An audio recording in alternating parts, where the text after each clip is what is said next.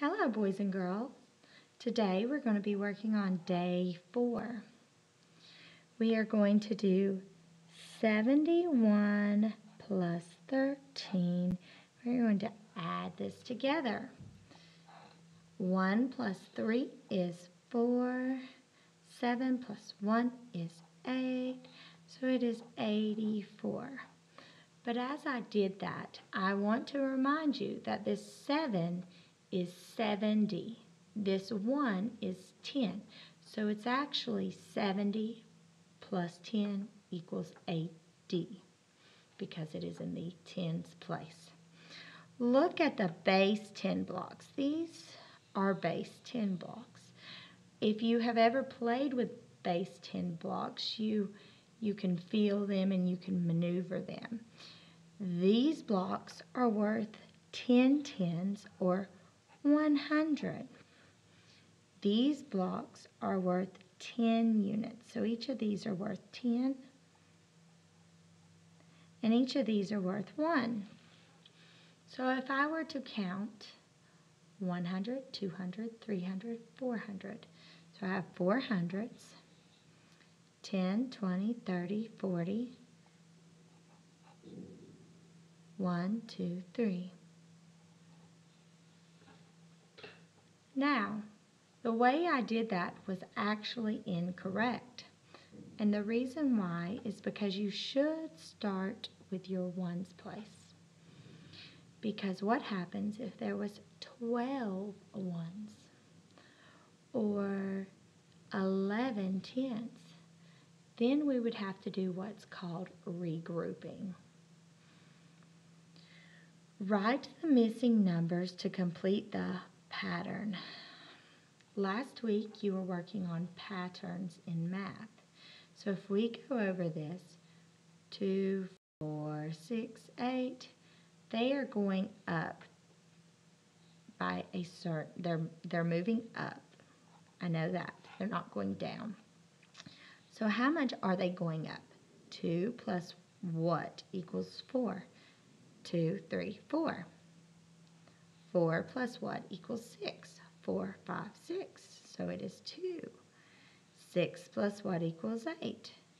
6, 7, 8. The pattern is that you add 2. So 8 plus 2 is 10. 10 plus 2 is 12. 12 plus 2 is 14. So if I was to write what the pattern is, you could choose any number, but we could do P plus 2. That is your pattern plus 2. Becca put 91 books on a shelf, so she's got 91 books. Of the books, 28 were nonfiction, 13 were poetry, and the rest were fiction. Here's that and word. That and word usually means addition as of right now.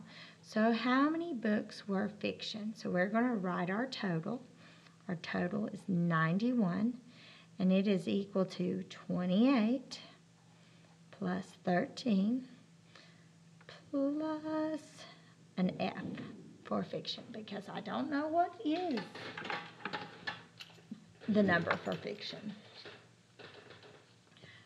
28 plus 13, I can do that mentally. I do not want you to do it mentally. So I want you to write 28 plus 13, separate, 8 plus 3 is 11, and I'm going to carry that 1. That 1 is actually 110. So I'm actually going to carry that 10 to the tens place. 10, 20, 30, 40. So my answer is 41 plus F. So I still need to figure out what this answer is. Mentally, I know what this answer is. However, do you? We are going to use another method to solve this. I'm going to count up. I know that I can't count with my fingers this much. However, I can count using base 10 blocks. 41, if I add 10, it would be 51, 61, 71, 81, 91.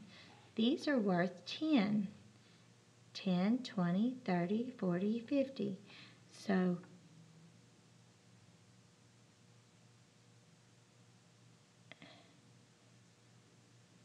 $50 equals F.